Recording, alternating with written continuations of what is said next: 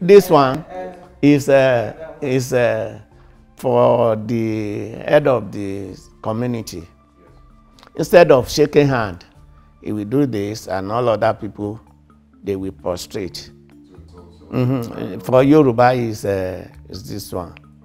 And even when the one who comes to you, you are very, very junior to him, you won't prostrate.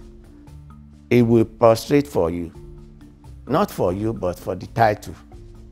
And then instead of shaking hand, you do this. This one is, it will be well with you. It will be well with you. It will be well with you.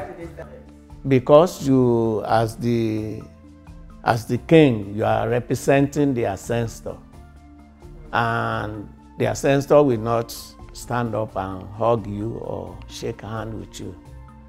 You have to prostrate for her, and the women will go on their knees.